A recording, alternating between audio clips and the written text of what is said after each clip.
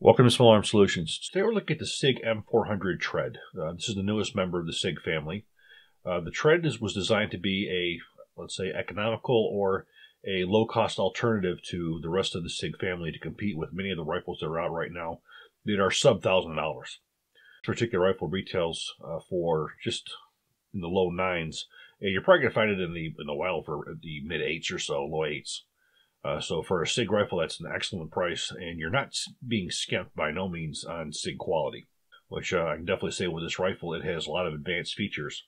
And it's also a new, if you want to call it, family of weapons as well. It has several branded products that we're going to talk about here in a few minutes. We're going to go over this rifle and see what makes it special. First off, we have a 5.56mm rifle, direct gas impingement or internal piston. Overall length with stock closed 30.8 inches. Starting in the rear, we have the Magpul SLK stock with a 6-position receiver extension, mil spec, standard carbine buffer. This is the standard lower receiver that's used on all of Sig's models. You have ambidextrous QD detachment points, 7075 T6 aircraft aluminum forging lower receiver, ambidextrous safety. You also have an ambidextrous magazine release, which we'll see on the other side. Standard location for the magazine release. And we flip it over. You take a look at the bolt catch, you'll see we have an extension on the bottom here, which makes it much easier to push in to lock the bolt open to the rear. As you can see, we have the ambidextrous magazine release on the bottom here as well. Upper receiver, you have a standard 7075 T6 aircraft grade aluminum mil-spec type upper receiver. Forward assist, cartridge case deflector, as well as ejection port cover. Now, both the barrel extension and the upper receiver have extended M4 feed ramps. The bolt carrier you have on here is a standard mil-spec bolt carrier. Now, getting up into the barrel and the handguard is where this gets really, really interesting. Shown is the handguard, which is 15 inches, and you can see that it's M-lock. Interesting thing about this is it's also M-lock on the top, so you have to have an M-lock 1913 rail to be able to install your front backup sight, which this does not come with, but is part of the branded product line that comes with for the Tread. The barrel we have is a 16-inch stainless steel barrel. It has a gas block, which we're going to take a look at when we take the handguard off, which is very low profile and drilled and pinned in place to my pleasure. The barrel is 1 1/8-inch twist, 6 lands and grooves right hand twist. It's sort of unique these days because most of the time you're either seeing a 1 7 or a 1 9, so this is sort of right there in the middle. This one probably would stabilize 77 grain OTMs pretty good. I shot basically 69, 62, and 55 grain in it. You also have Sig's 3-prong flash suppressor. And what I'm going to do now is I'm going to take off this handguard so you can take a look at the barrel. Shown under the handguard is the stainless steel barrel 1 1/8-inch twist. And we can see the gas system here. And we can see this is probably one of the lowest profile gas blocks I've ever seen in the industry. You notice that we have very, very thin. It is drilled and pinned in place, which is something that makes me extremely happy. This is not going anywhere. But this is relatively unique, seeing this gas block in this condition. We've seen a lot of light ones that are made out of titanium, but this has removed a lot of material. And we can see that the barrel is relatively thick in the rear. Still a lightweight rifle, though. Proprietary barrel nut. As we can see, we have the proprietary Sig flash suppressor as well, 3-prong. Now, we're going to take a look at the inside here as well. And what we have in the inside here is we have a standard mil-spec trigger. I have to say this trigger breaks a little bit better than your standard mil-spec trigger. It's definitely a lot smoother with a lot less creep. And if you also notice back here, you'll see it looks like a black AccuWedge, which is basically what it is. What that does is it keeps the upper and lower receiver basically tight as can be. There's no movement in it whatsoever. This is one of the things that Sig has recently changed over the last year or so. Prior to using this, they had a spring-loaded plunger that was attached into the inside of the lower receiver.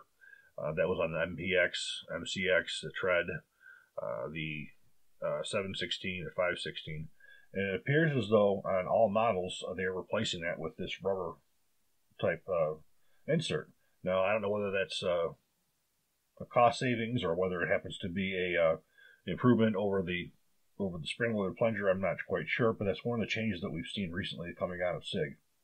Now, looking at the upper receiver, again we have a standard mil-spec bolt carrier group, Carpenter 158 steel bolt. And we have a standard charging handle, standard mil-spec charging handle. The optic I have on here is also a Sig optic. It's a Tango 1:6x24. This is the optic that was just recently chosen by the U.S. military.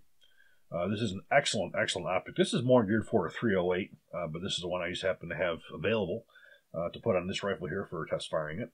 It's got an external handle on here for you to be able to adjust the power very easily. Illuminator reticle. This is a very, very nice optic. I've been using Sig optics for the last couple of years, and I have to say I'm very, very happy with them. I have several different models, and there's never been an issue as far as the optics are very, very clear. They're very, very, very durable, and considering what I put these scopes through, they've been on dozens and dozens of guns each. They've been perfect. Also, it's mounted on a Geisley mount. Now, the Geisley Super Precision mounts are probably some of the finest mounts in the industry as far as precision. It's an excellent mount. As you can see, this is designed for a 308. The way that it sits, this is all the way forward, and you can see how much it's sticking out the back. But this mount you can also get, for a AR-15, which is a much smaller mount, which fits properly on here, and it have more of a cantilever on the front of it, so it can set the scope, more forward where it should be. Now for reassembly, you just drop the handguard back on.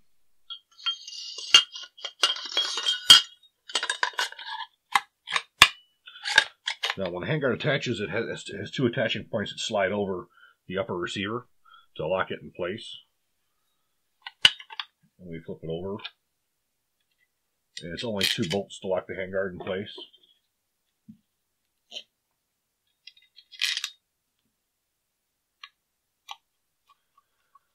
Now, this handguard comes in 2 lengths that you can get. 15-inch, which you see here. It also comes in a 13-inch. If you're someone like me who you tend not to like the longer handguards, I don't use the Chris Costa sword type holding method. I prefer the standard, more traditional types of holding. Just pretty much hand tighten these down. Here's your charging handle. Bolt carrier.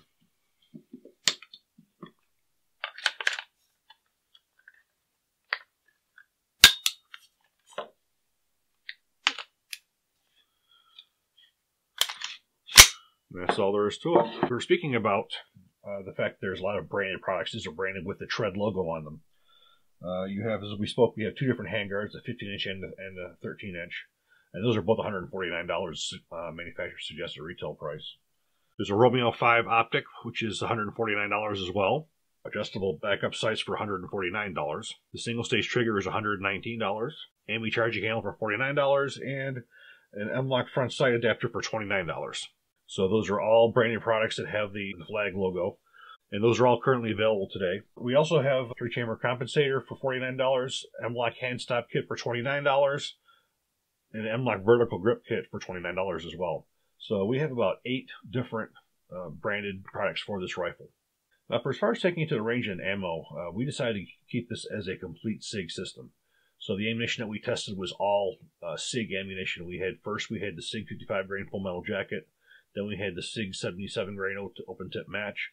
And then we had the SIG 223 60 grain hunting ammunition, which is a solid copper projectile.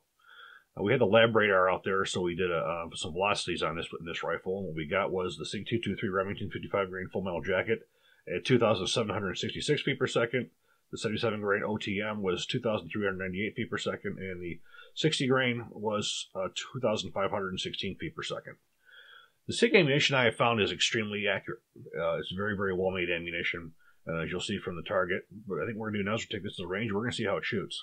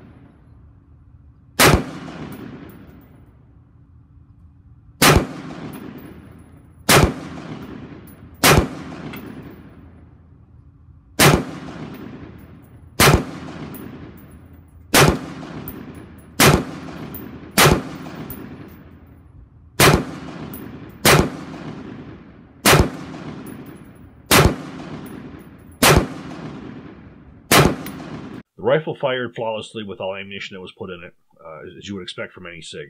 There was, although this is a lower cost alternative, I don't believe that there's been any cost cutting as far as the manufacturing of it is concerned. Also, this rifle, there is a feature here we see on the military grade rifles put out by Sig, which is an extractor guard. That's located inside of the barrel extension, which sits right over the extractor, and it keeps the extractor from being able to open or bend outward in case of a overpressure or a kaboom, which is an important safety feature that also works very well for over the beach conditions as well. And you even find that on this rifle. So again, you don't have anything which you'd say is cheapened. I don't know how they got their price down, but basically what you see here, a lower receiver, the same thing you would see on any of the M400 series. The same upper receiver, the same bolt carrier group.